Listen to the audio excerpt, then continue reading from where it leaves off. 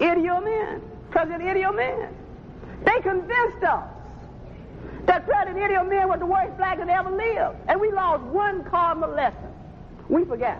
And this is a law of mine, a Wright law. Y'all want a Wright law? Here's one. Anytime, all whites are against you, you're doing something right. You're doing something right. You're doing something right. And you never even heard a liberal white saying something good about Idi Amin. You know what you all forgot?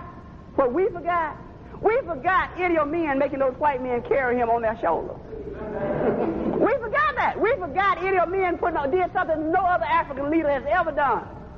Putting all the whites out of Uganda and giving their jobs to black Americans. We forgot that. We forgot him making the ambassador from Britain kneel and come into his tent. We forgot all of that. So the apparatus, the middle apparatus went to work, and all those people that Idi Amin was supposed to have killed, they have never shown us one picture of them. They have never found the bodies. But they convinced us, and therefore they destroyed Uganda. They destroyed Uganda, one of the strongest African nations on the continent. The one who said that if Africa is to be free, black Americans will free it. Because blacks in the United States are the only blacks in the world who have been exposed to mass technology, who have been exposed to world government. That was Idi Amin.